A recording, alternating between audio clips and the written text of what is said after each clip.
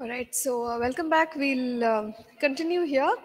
We've touched on the subject of intercession, but in this second session, we will go a little deeper in intercession itself.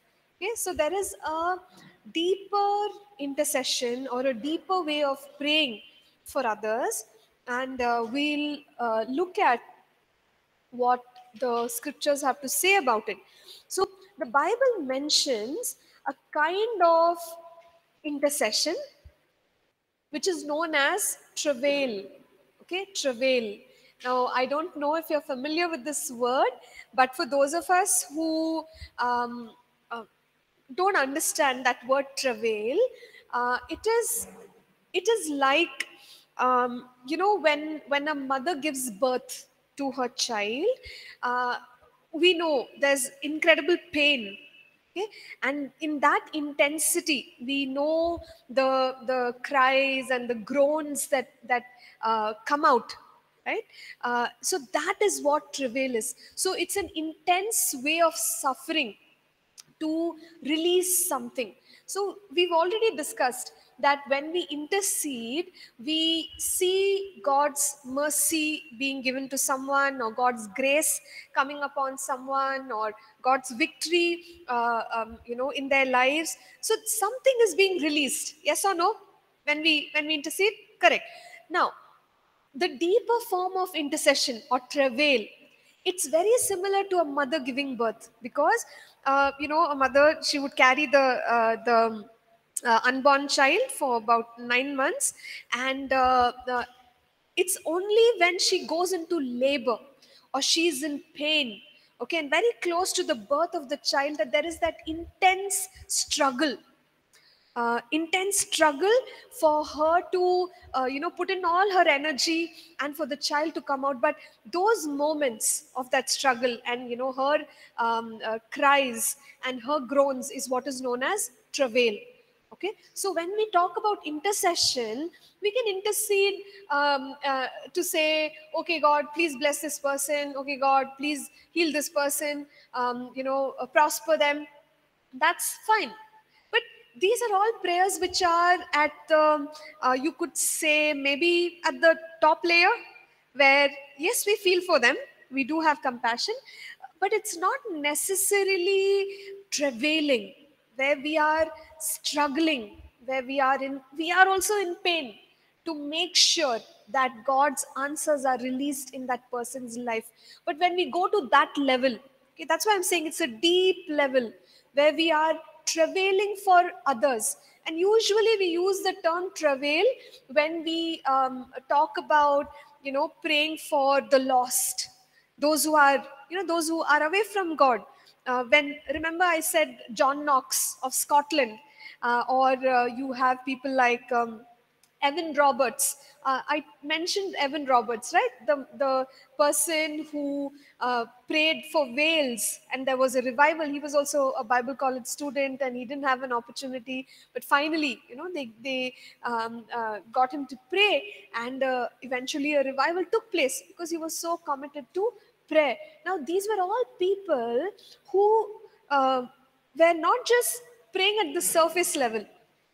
Okay, God, if you do, fine. If you don't do, it's fine. It wasn't like that. But there was a burden. We talk about a burden. Burden is something that you sense spiritually, which it bothers you, that you can't just leave situations as they are, but you begin to pray. Like, even about Evan Roberts, it is said that he was a young man, and he would walk around in his place. Even when he used to walk around, apparently his mouth will be moving, and people used to tell him, what is wrong with you? Behave your age, you're young. What is this praying all the time? And he would be like, you won't understand, just leave it. But he was praying for Wales, he was praying for the people, he was praying for the lost, because he carried that burden. Okay, so travail is that deeper level of prayer where there is a suffering involved. It's a spiritual suffering. We're not talking about any physical suffering, but it's a spiritual suffering which we are willing to go through, just like a mother who goes through that travail to give birth to her child. So that is what travail is. It is intercessory prayer, but it is intercessory prayer of the deepest kind. Now, in the life of Jesus, we know that Jesus engaged in prayer at all levels. So even travail, he engaged in that. At the time when Lazarus was dead, okay, the Bible says in front of the tomb of Lazarus, Jesus groaned, right? He was sad. Jesus wept and he groaned in front of um, uh, the tomb of Lazarus. So, what does it show us? It shows us that somewhere he has been through that intensity in prayer, right? After which, when he said, Lazarus, come forth, the dead man came alive. Okay, so even Jesus engaged in a deep level of prayer from time to time. We find in the Garden of Gethsemane. Do you remember how did Jesus pray? Any idea? Any thoughts? with blood tears. That's right. So Jesus was so moved, or he was so burdened, bothered by what was coming up, that he prayed, but he was sweating blood.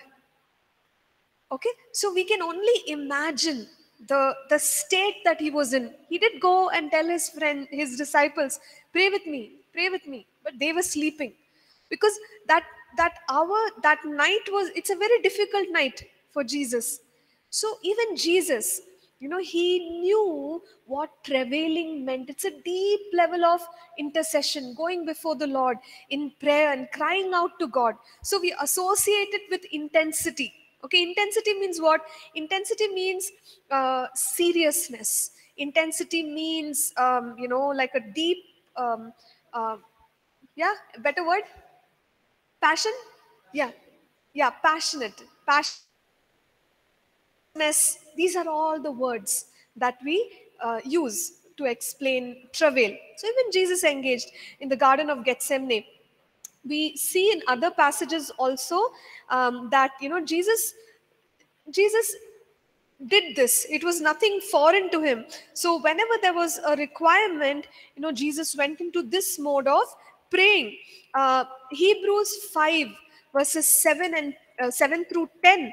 There it says with cries, right? With vehement cries, meaning you can imagine somebody crying. And have you seen a child that, okay, just imagine, right?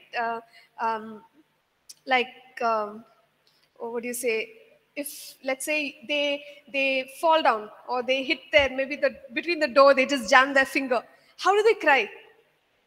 They'll just cry loudly, and then they'll just like sort of take a deep breath and keep crying till they find solace, till they find that peace, right?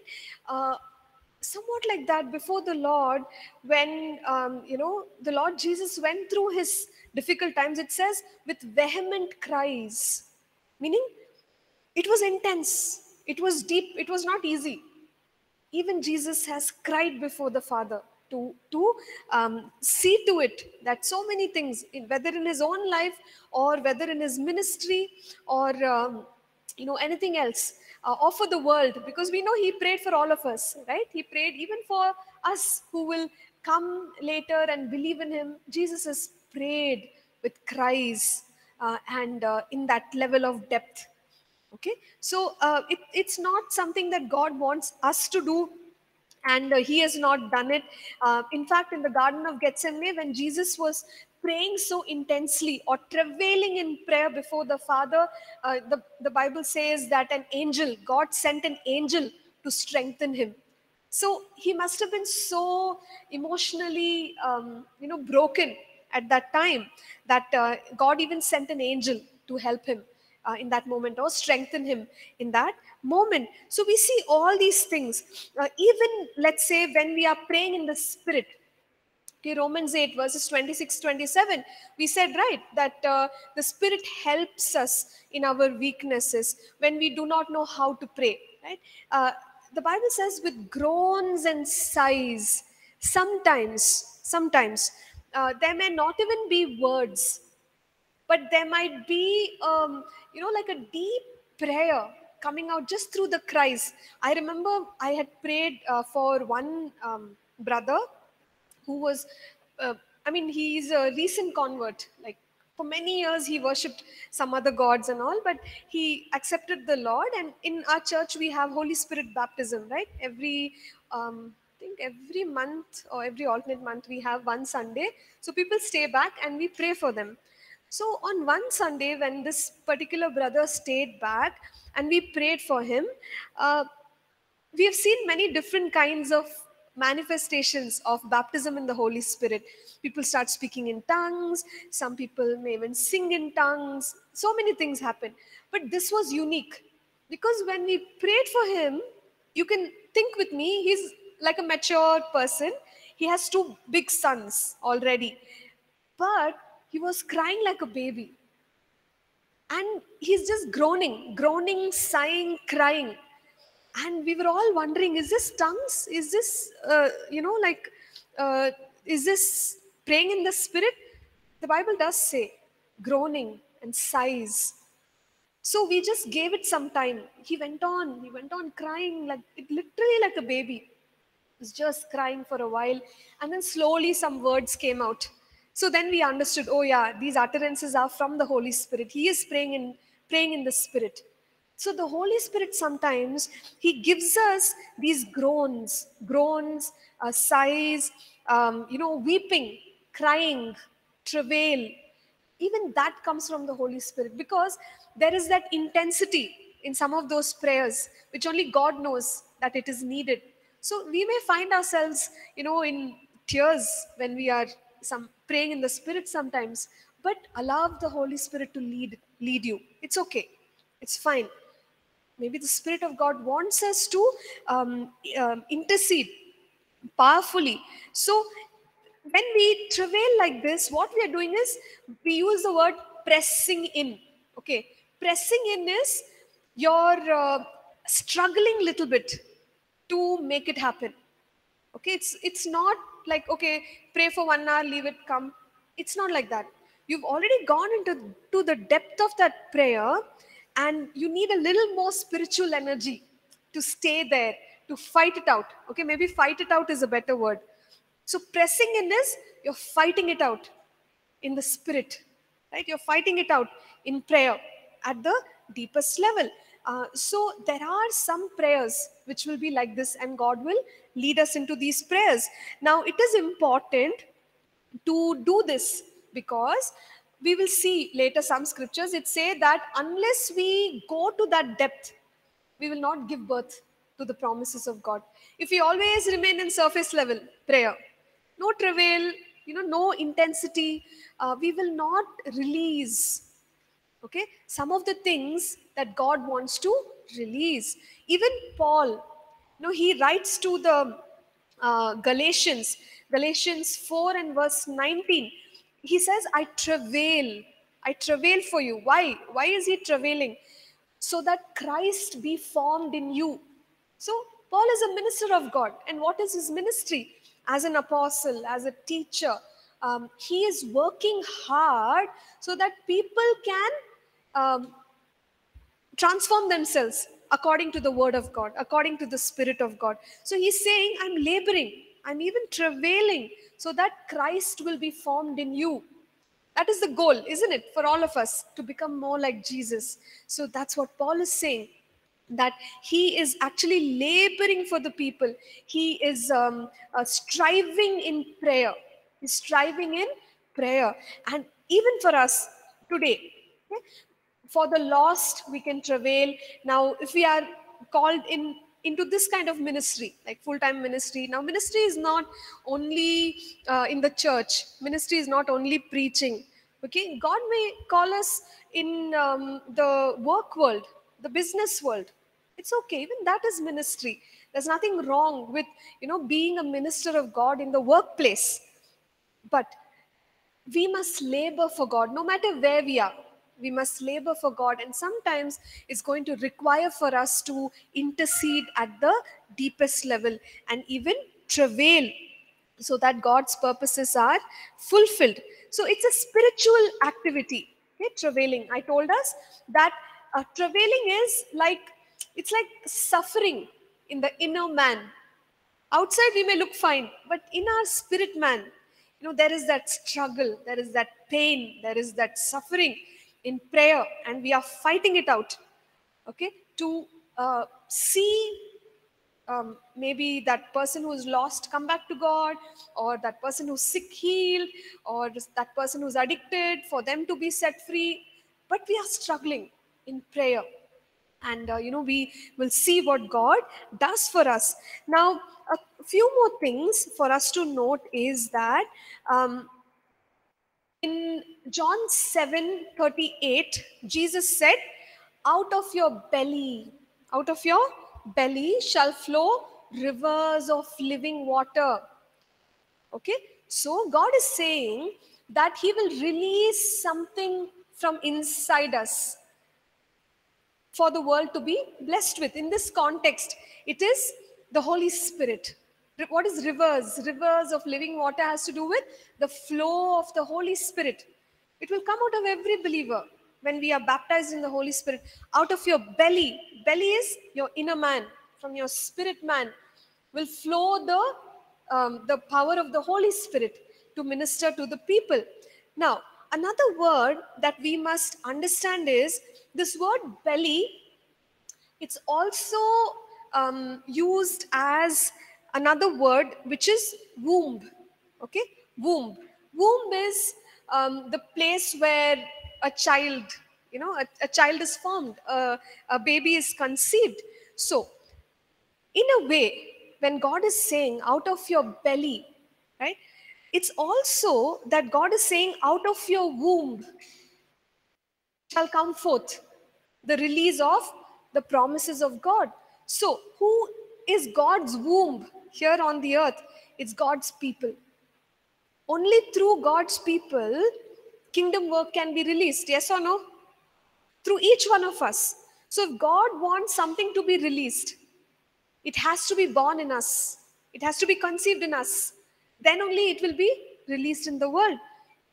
So, all of us as believers, we have a responsibility. Okay, those things being conceived in us is okay, but we also have to give birth to it. And no birth happens without travail. So, there has to be some level of that inner suffering in prayer, which you and I have to go through, whether for ourselves, for our ministry, for our church, our land. We have to.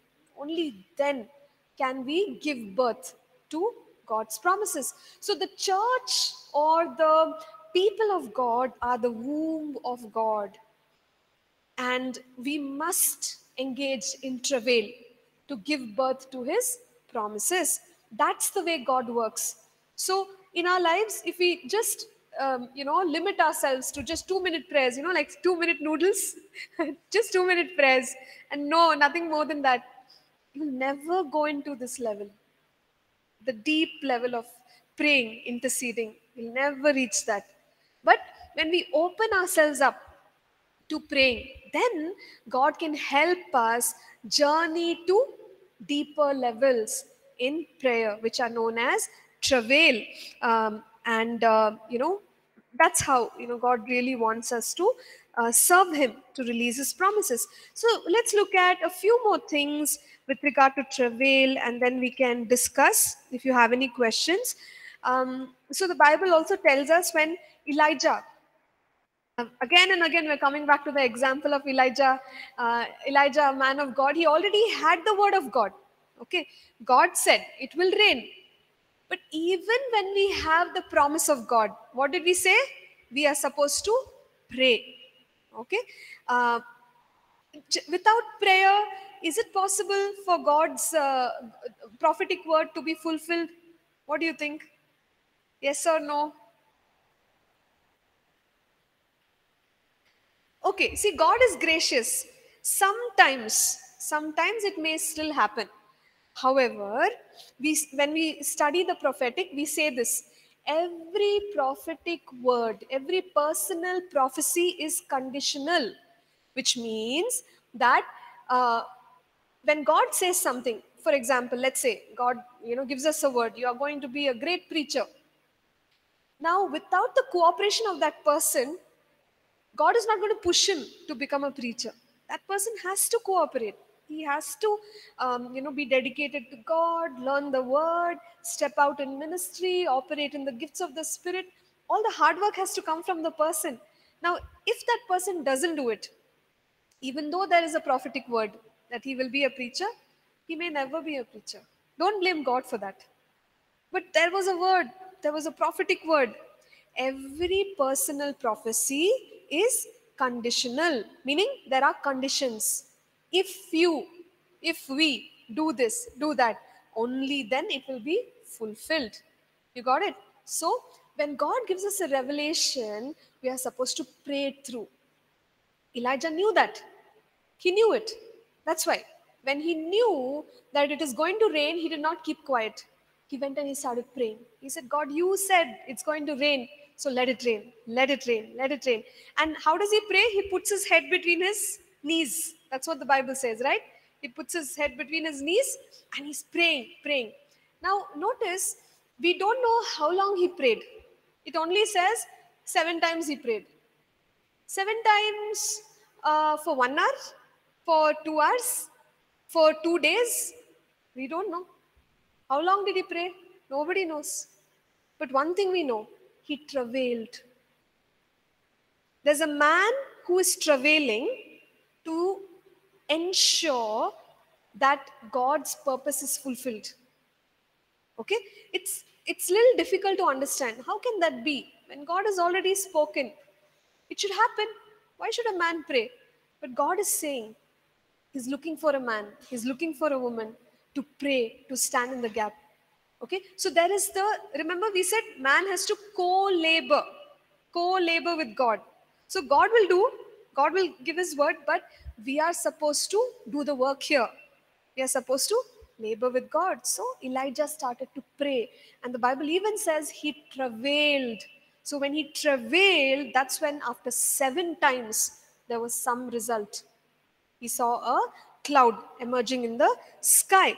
And in this way, when the church of God, we are the church, right? We are all the church. When the church travails, that is when we will give birth to the promises of God. So there are scriptures. I'm not reading out every scripture here. Isaiah 66 verse 7 and 8 and Hebrews 12 verses 18 and 23. It talks about the travailing of Zion, the travailing of Israel, and the birth of what God's purpose is. So we need to allow ourselves to travail for others.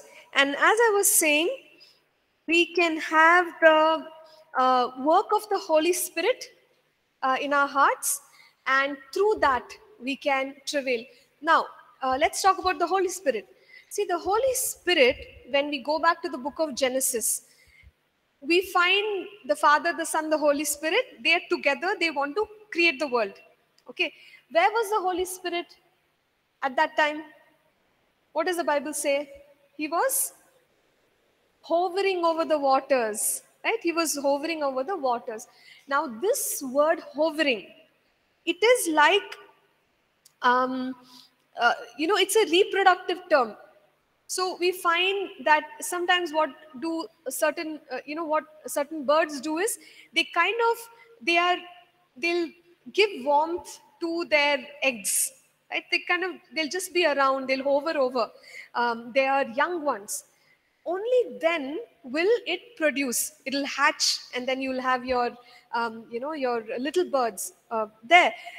In the same way, when we read about the Holy Spirit hovering, it's a reproductive term. Okay?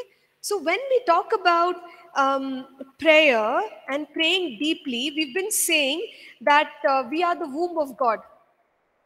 But we need the work of the Holy Spirit, because the Holy Spirit is a birthing agent. You understand? The Holy Spirit is a birthing agent. That's why the term is used, He was hovering.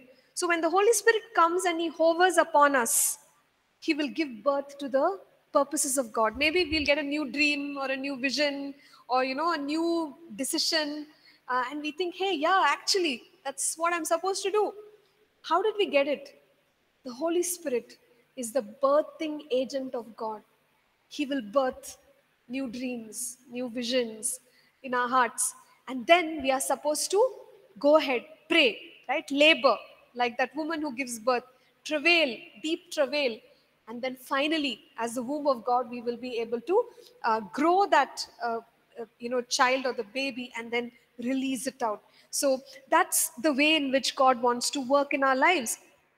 And so God is looking for people with some intensity, okay, with some seriousness. It's okay to have people, with a little bit of a casual attitude initially, but ultimately, God likes, it's like we say, God means business. You got it? Uh, we can't play with God. We can't just have like this whole casual engagement with God, like, okay, God, when it benefits me, when it's convenient, I will serve you. Other times, please give me a break. I'll come back whenever I feel like. God's not like that. He likes some seriousness. He likes that commitment, right? Where we are saying, okay, God, I'm with you, whatever it is, right? Let's take the leap. Now, I want us to think about this man called Jacob. There was a time in Jacob's life. Obviously, he's not perfect, right? Jacob, what do we know him as? He's the deceiver. Jacob, the deceiver. He even cheated his brother and he took the blessing of his brother. And he lived his life, he prospered, and finally he decided, okay, I'll go back, I'll meet my brother. On the way back to meet his brother, in Genesis 32, there is a certain incident that happens. So he sends all the groups before him, and he's just there. And what happens? He has an encounter with God. And he finds in the night that he's actually wrestling a heavenly being. He's wrestling with God. But what did Jacob do? What did he do?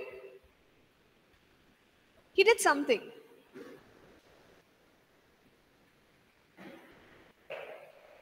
What did he want? Did he let go? Did he let go of his grip when he was wrestling with God? He had a very strong hold on God, and he was not ready to let go. Then what did he say? He said, I will not leave you till you bless me. You have to bless me, otherwise I won't leave you.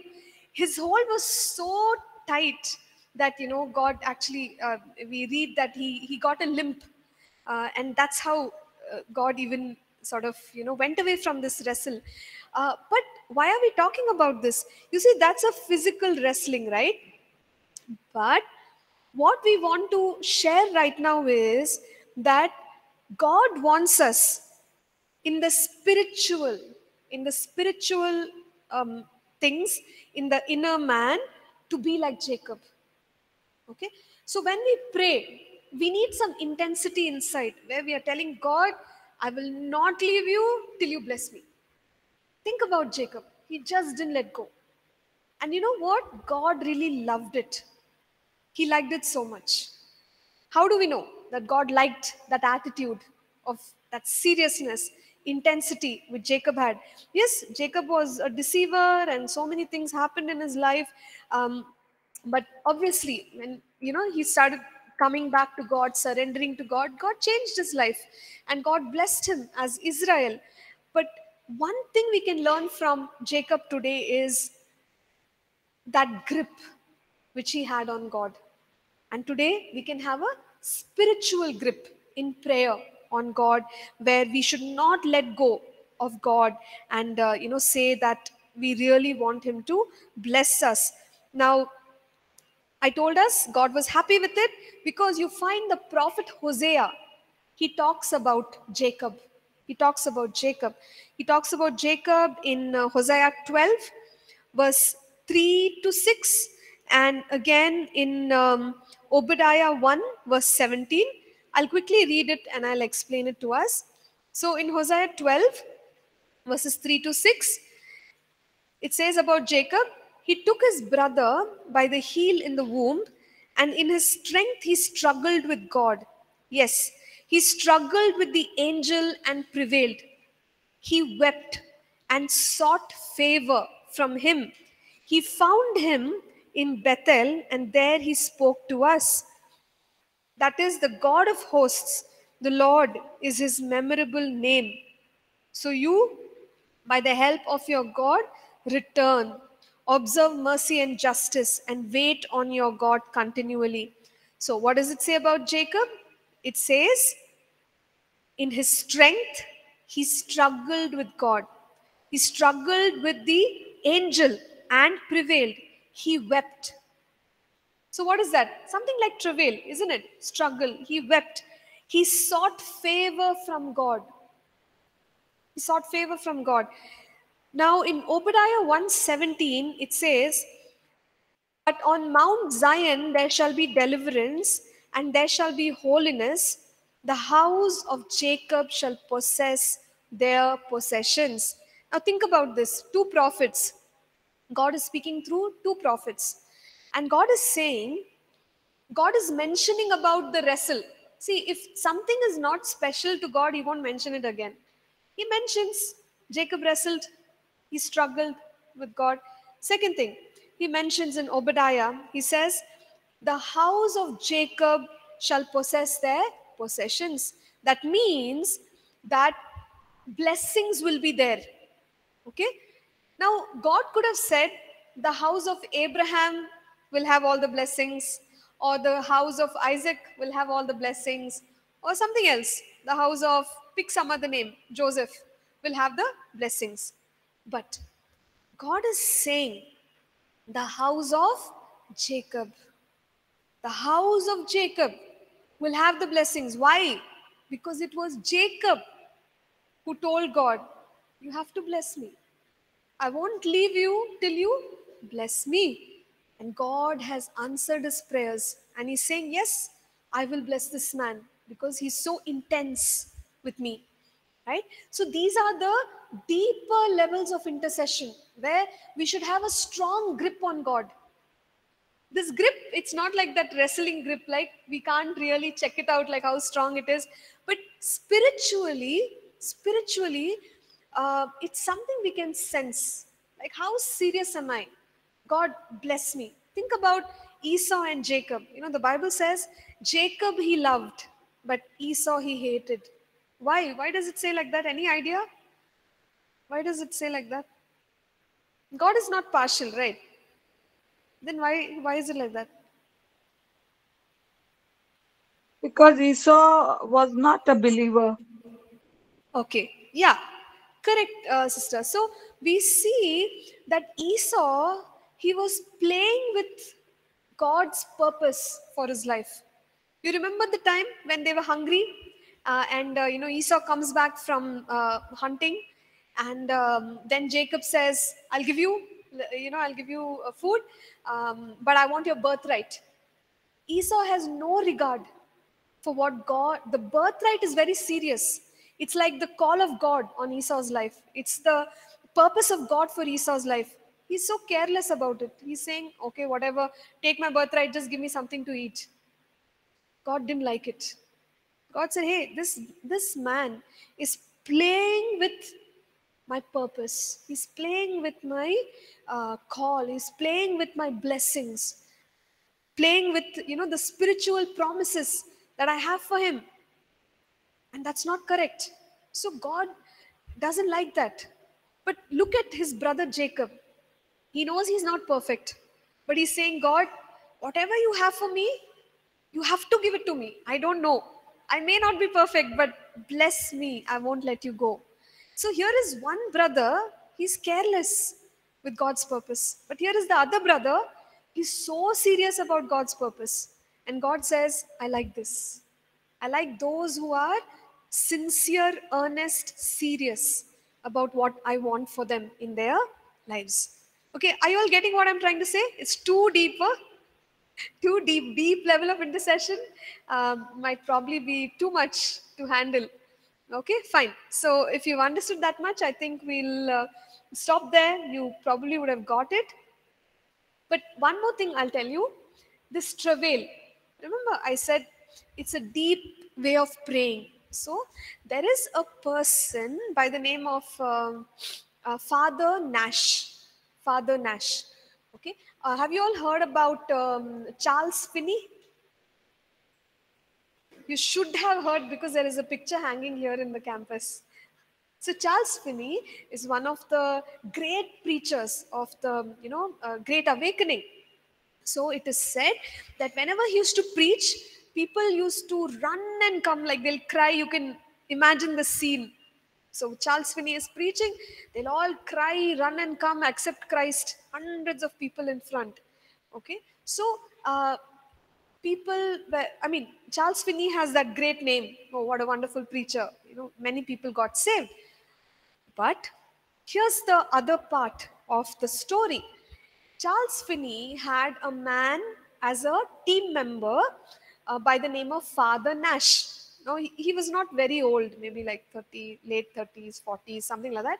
So, Father Nash. What did Father Nash do? Father Nash's passion was to pray for Charles Finney. So now, wherever Charles Finney decides to go, what Father Nash used to do is he used to take 2 or 3 people with him. He'll take them, and these people will go to that city before Finney comes. They'll go maybe 1 month before or 2 months before. And what they used to do is they will rent a house, and over there they used to start praying. Okay? And it is said that Father Nash and team, they used to pray so much that some days they won't even eat. So it seems once the person who rented the house for Father Nash told Finney that please go and check what is going on, because they are not coming outside the house and I can only hear people crying inside. Why? Why were they crying? They were travailing for lost souls. That was how the ministry of the intercessor, Father Nash, was. So, what Finney says is that the reason his crusades were so powerful is because Father Nash and his team were travailing for many days, weeks, and months. That is when souls were being saved. Okay, but at one point, Father Nash died. Okay, he died. And Finney says after that, he tried the crusades, but not those many people were saved. It was nothing compared to how it was when Nash used to pray for him, right? And apparently, after trying many things, Finney actually sort of gave up doing these crusades because he didn't see the power that he used to see earlier. But the point is, here's the point. The point is, someone is travailing, and you can see the power of God at move when there were people praying, right, for the ministry, for the evangelism. So even today, whenever we do things, remember, you need like a power backup, right? How are we going to get it? When we engage in prayer in general and the deep level of prayer in travailing. Okay, so this is how, even in the past, when we read about any revival, you'll find there were people who were very sincere in prayer. They even went to the deep level of prayer. They cried. And it is said about Father Nash, it seems once somebody checked, like, what is going on in this house? Why are people crying? When they kind of looked through, they saw people were all on the floor, like flat, you're flat on your face and crying out to God. Like that for 2 days, 3 days, weeks. They used to cry to God. And no wonder, today we have all the pictures and all hanging because God worked powerfully through their lives, right? But there's so much for us to learn from their example and their experiences. So let me just stop here. If you have any questions, we can answer about travail.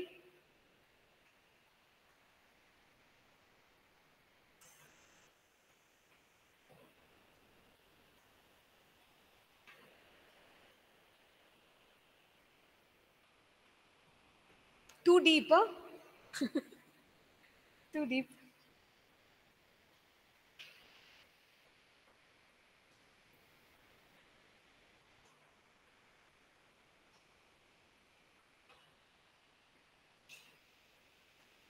Yes.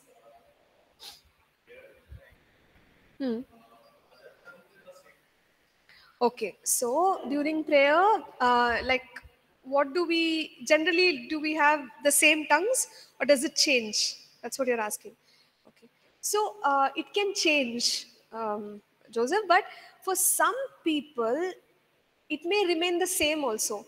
But you don't worry about that, because we are only like sort of releasing the utterances that the Holy Spirit is giving us. So surely your prayer is being heard, so that you don't have to worry no matter how your tongue sounds, right? And also tongues is like, it's like a human language in many ways. When we are baptized in Holy Spirit, at that point we may speak one word, two words, like how children, babies speak, right? Like just one word, two word. Slowly they'll speak one sentence, they'll speak two three sentences. So the more we pray in tongues, the more we pray in the Spirit, you'll find that you're speaking a lot of words. So it takes time. So just keep practicing, that's all. Sure. Right. So there is a question on the chat here. Brother Sanjay, could you give us an example of how not to be like Esau? Maybe some real life examples where people have lost their calling. Okay. I don't know if I can comment on like with names of people who have lost their calling. Mm, I think there are.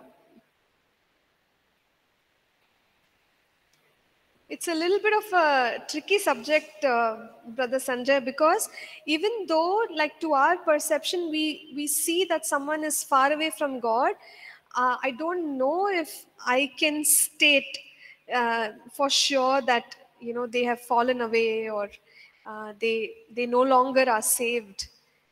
That's between God and them, right? But I can always tell you, giving up on our spiritual blessings and our calling, uh, right? Examples,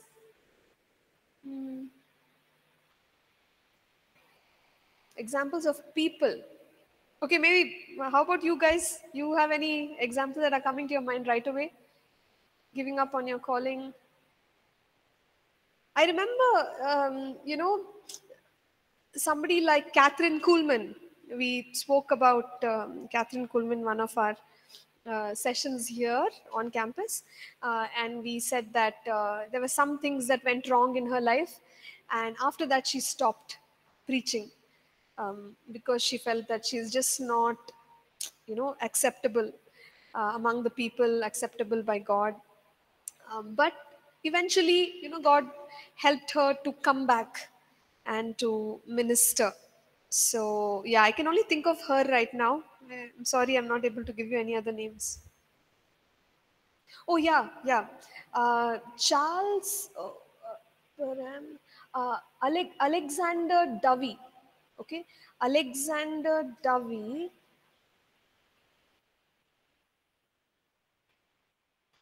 So, in the life story of Alexander, John Alexander Dovey, you can read about him.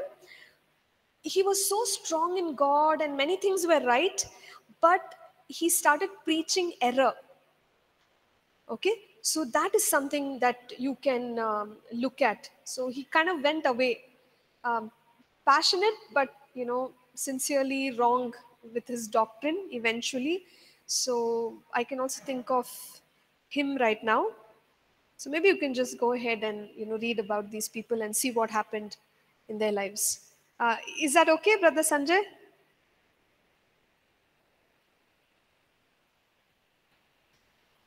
Okay, sure. Thank you.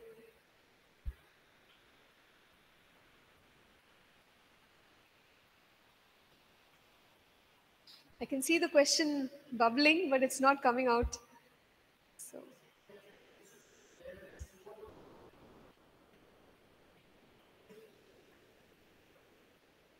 Ha, yeah, yeah.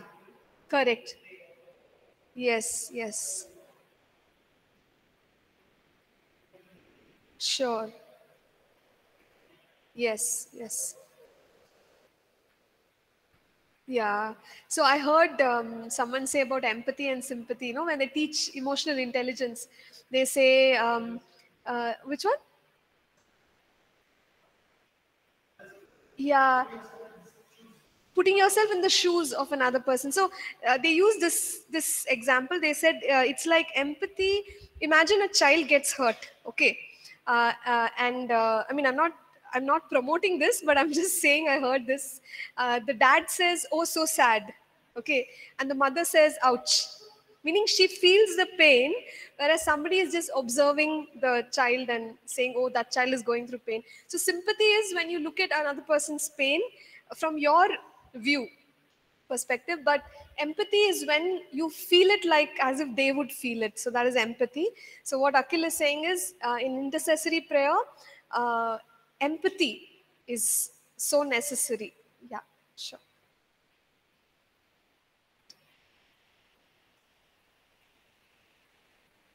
But also, Akhil, there's always, for everything, no, there's a limit.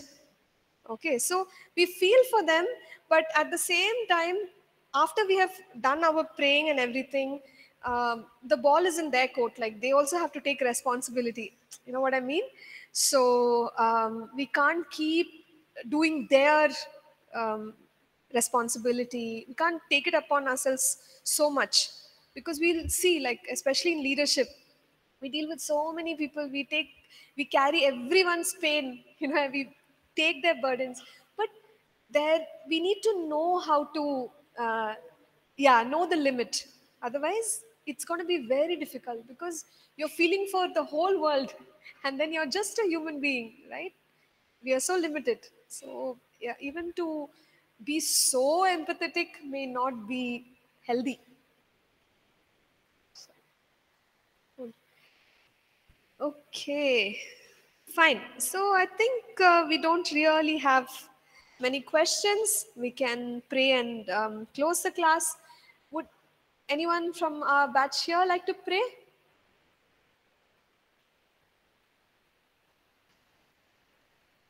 You can pass the mic.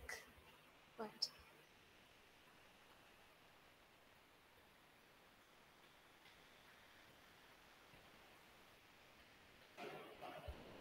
Akhil, okay, but the mic is here. Please use the mic.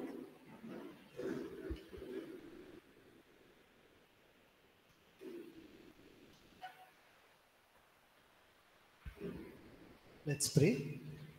Gracious, loving Lord, we thank you for enabling each one of us to be gathered here in your presence to learn your word, to learn your will, and also to meditate on what is being taught. We thank you for all the faculty who passionately teach and preach what they're called to. We pray for your presence and peace in this place, and that we pray that we will draw one step closer to you each passing day. We commit the rest of the day into your precious care. In Jesus' mighty, matchless name we pray. Amen. Amen, amen. Thank you, Akhil. Thank you, everyone. God bless you. I trust that you will go deeper in your intercession. So, bye for now. We'll connect in our next class.